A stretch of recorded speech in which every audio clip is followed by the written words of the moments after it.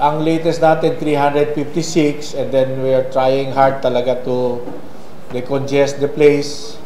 Bumaba na tayo ng 320 ngayon, but it's not enough, no? As compared to other countries, talagang congested tayo.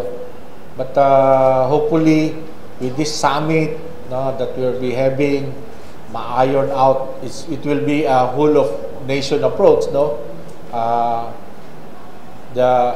Actually 3 branches of government are helping each other, no?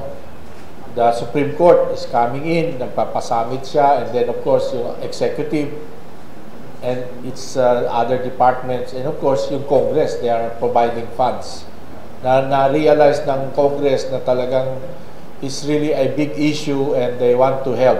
Now, hopefully, yung BICAM or whatever the budget will come out, there will be really a big amount, that to jumpstart the decongestion structurally, put up the facilities outside Metro Manila.